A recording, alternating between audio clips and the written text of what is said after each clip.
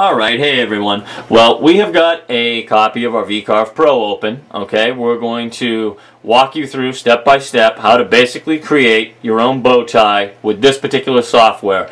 As I've said in previous videos, this will also work in Aspire, which I certainly know will, and I'm pretty sure it may work in Cut 2D, but follow me along the best you can, and hopefully you can apply what I'm showing you to any other software you might be using in particular, okay? We're going to look at our job setup. For this particular piece of material, I'm 6 inches wide. I'm going to be 3.5 inches high is the actual area, okay, that we're going to put this inlay into, okay? My datum position, I always start in the middle. My material thickness is going to be 1/2 inch. Although what it's going into will be 1 inch deep. We'll get into that in a minute. And my unit of measurement is inches. We're going to click OK, and we're going to start the job. Okay, well, I'm going to make your conventional everyday run-of-the-mill looking bow tie, okay? I am going to do it by creating a, let's see, we're going to go 2 inches by, we'll go by 1/2 inch, okay? We're going to apply that. We're going to center this piece of material.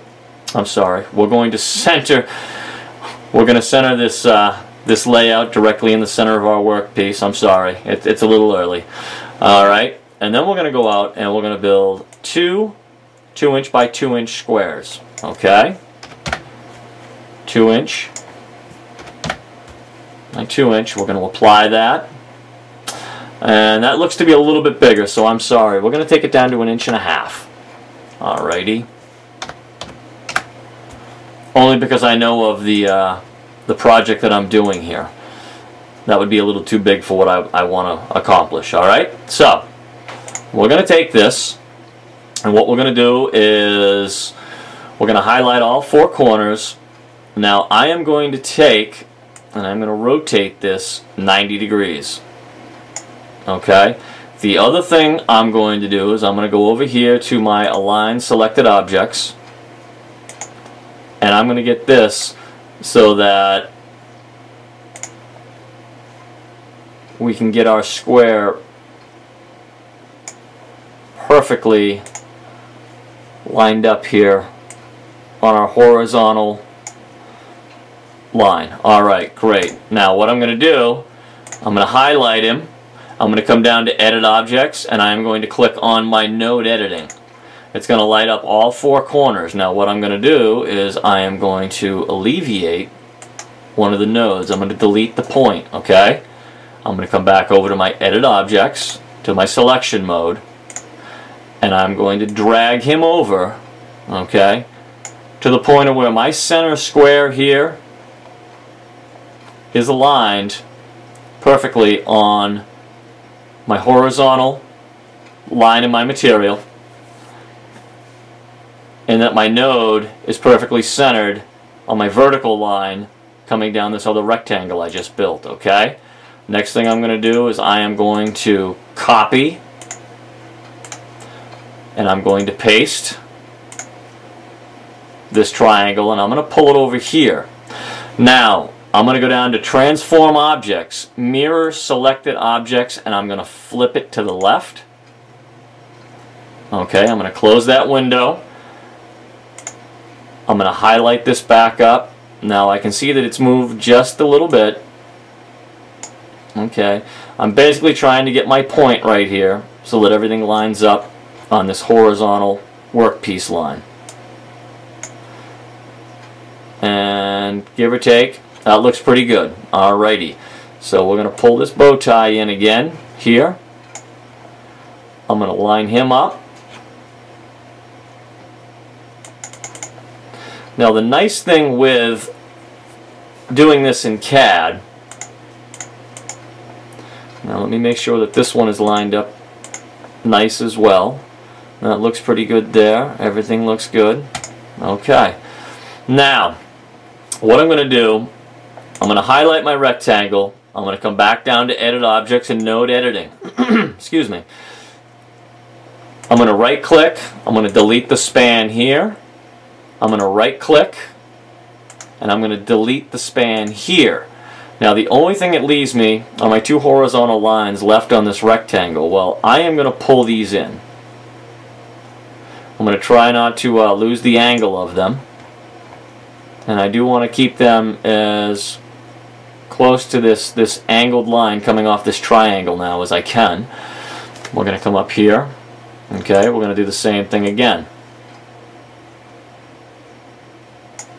Alright, let's minimize. Let's come over here. Same thing, pull this node all the way over. Keep it as close to the edge as you can, okay? And you'll see why in just a moment. Same thing. We're going to drag him over and drop him. Alright, now I'm going to light up the angle on the triangle here. Now where my horizontal line comes in right here, I'm going to get as close as I can. I'm going to right click. I am going to insert a point. Let's minimize the screen out. I am going to come up here. Oh, let's take and drag him over just a little bit.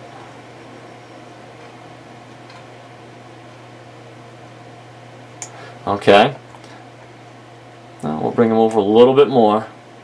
Okay, now I'm going to come right here. I'm going to highlight my angle coming down on my triangle. I'm going to right click. I'm going to insert a point. Now what I'm going to do is the exact same thing on the other side. Okay. We'll take our angle coming down. Left click. You see like the little tilde key that's underneath your arrow? Line that up as close as you can on the angle coming down. Right click, insert a point.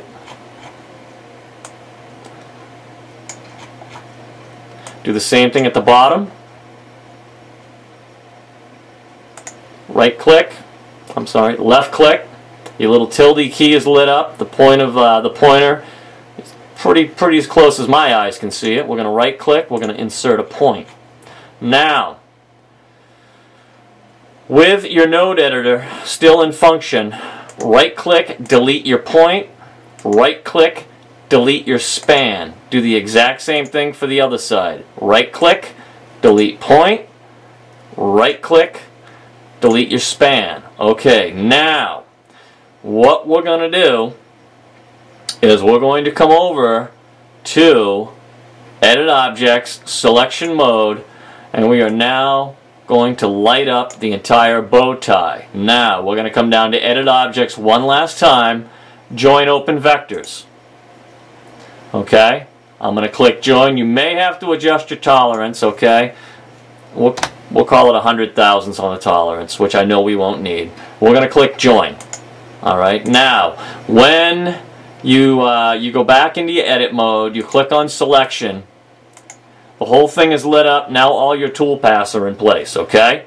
Well, with that being said, we're going to come actually over to the toolpath because now we're going to cut your toolpaths. I told you we were going to use the Inlay toolpath. What this does is we're just going to be cutting straight, a straight pocket. So what we do is we click on your straight pocket. For this particular function, we're going to be using a 1/4 inch end mill. We come down to the end mill list and we click on end mill.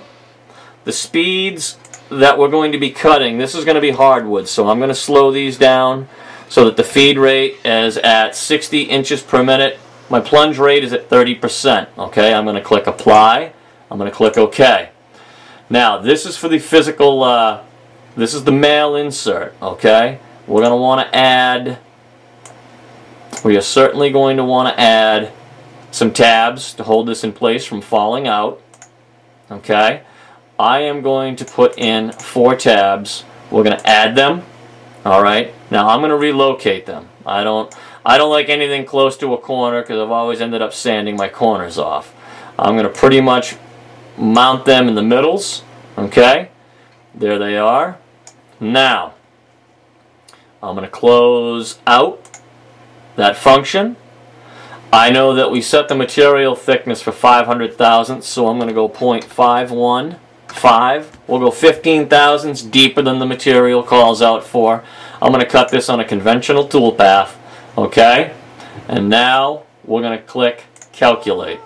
Yes, it's going to cut through, we know that. Bang. Okay.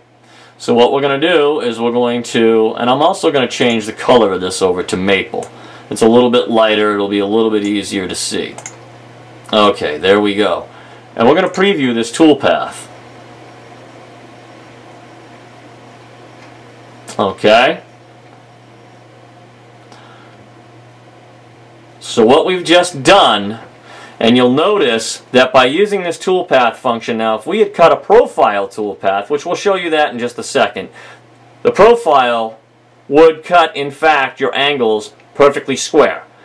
By using the inlay toolpath, it automatically pre-configures this function, alright, and it does the radiuses for you. Well, the next thing we're going to do is we're going to come back to your inlay toolpath function. Okay, we need to do the pocket. Now, this is where it gets interesting. I told you we were going to set the material for 500 thousandths. However, the pocket is going into a piece of 1-inch material. Now, if you want to keep your work to a minimal, the inlay that I'm using is going to be a piece of dark mahogany. It is 500 thousandths or a 1/2 inch thick. I'm going to pocket, which is this toolpath right here, I am going to pocket into a piece of 1-inch maple. Now, let me set my depth on this pocket to 0.480 thousandths, because what's going to happen now is the key, or the bow tie, or the butterfly inlay, whatever you choose to call it, the Dutchman, okay, it's only going to go in 480 thousandths. 20 thousandths of that is going to stick up. That's going to be nothing to sand off. You can hit it with a belt sander real quick. Some guys, they may opt to run it through a planer. Okay, I don't. With the CNC, you have complete control over what you're doing. Okay, so we're going to take, because this is just a pocketing toolpath like any other pocket, we are going to select our end mill again. My speed is locked in from the last setting. I click OK. I click calculate. Okay. Let's reset our preview, and we're gonna look at just the visible toolpath here. Okay. So this is going to mill out our pocket. And if we just bear with me for one more second, this should be done.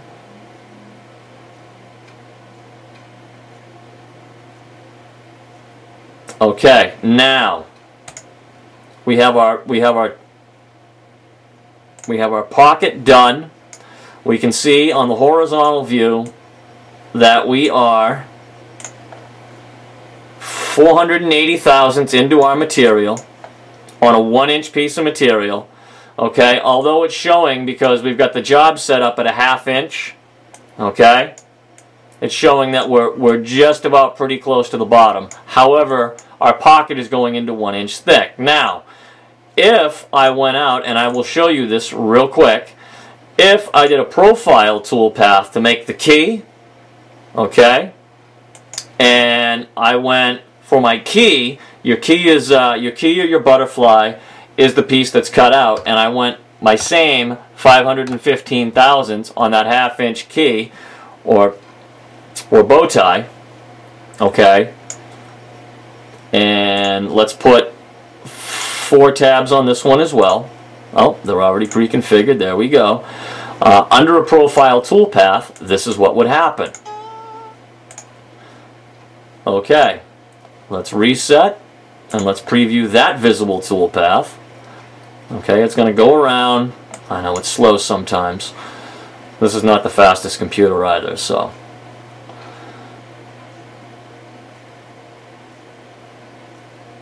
Alrighty. Now you can see what I'm talking about, and this is going to be shown in the blog as well, okay?